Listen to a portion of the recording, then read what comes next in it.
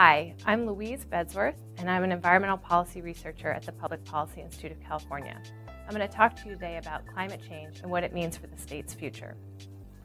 Climate change poses a large threat to the state. The most recent scientific projections estimate that over the coming century, annual average temperature could increase anywhere from 3 to 8 degrees Fahrenheit. This will depend on the amount of emissions that go into the air and how sensitive the climate is to those emissions. Climate change is caused by greenhouse gas emissions buildup in the atmosphere. In California, the largest source of emissions is the transportation sector.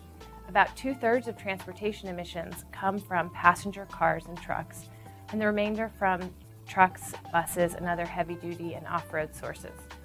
The next largest source of emissions in the state is electricity generation.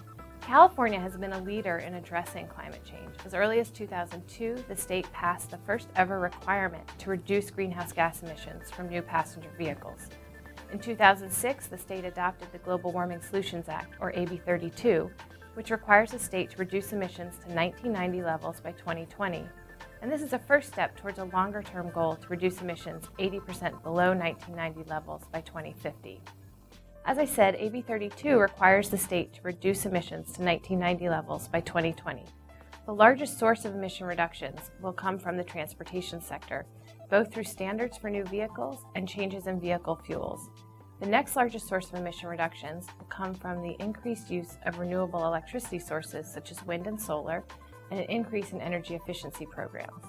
In addition to these large-scale programs, the state is undertaking several other innovative approaches to reducing emissions, such as undertaking efforts to reduce the amount people drive through the integration of transportation and land use planning at the local level.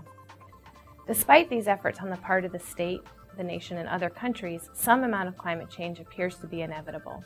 Because of this, California needs to be preparing for the potential impacts of climate change, and this is a process known as adaptation. Over the coming century, as temperatures increase, we're likely to see a reduction in the amount of snowpack in the state's mountains. This is an important source of water storage and therefore will pose a threat to the state's water supply. In addition, increasing temperatures are likely to increase the risk of prolonged and severe extreme heat events, such as the one the state experienced in 2006, in which over 140 people died. California has shown real leadership on climate change, but some of the largest challenges lie ahead. Over the next several years, the state's going to be implementing programs that will go towards reaching the 2020 emission reduction target and set the way towards the 2050 emission reduction target. In addition, the state's going to need to be tracking progress and seeing how we're doing in meeting those goals.